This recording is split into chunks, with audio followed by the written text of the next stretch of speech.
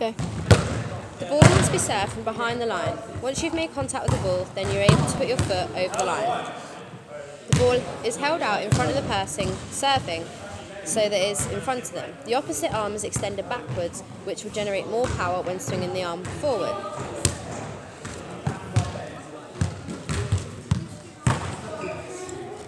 When making the serve, a transfer of weight from the back leg to the front leg happens to generate more power on the ball, which means the ball can travel faster, giving the opponents less time to think about their play. The elbow is extended when hitting the ball, which creates a more powerful surface to hit. Once the ball has been hit, the server's arm must be extended forward out in front of them, and the elbow will be extended.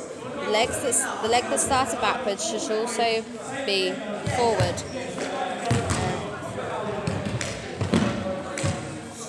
When making contact with the ball, you should hit the ball with your wrist area, as it is more bonier and can generate more power.